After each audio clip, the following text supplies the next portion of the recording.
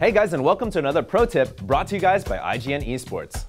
In today's tip, we're going to be discussing the importance of keeping your units active, specifically the Mutalisk.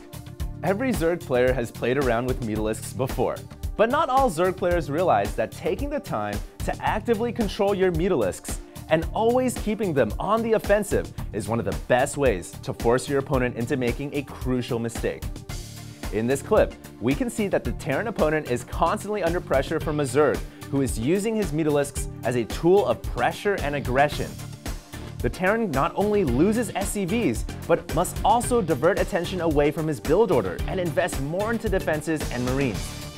As a result of this pressure, he eventually makes vital errors, such as forgetting certain upgrades or completely forgetting to hit certain timing attack windows against a Zerg. All the while, you, the smart Zerg player, are building a new hatchery to expand your production. Mutalisks are one of the most feared harassing tools in StarCraft 2, so don't forget about them. This is HD, signing out.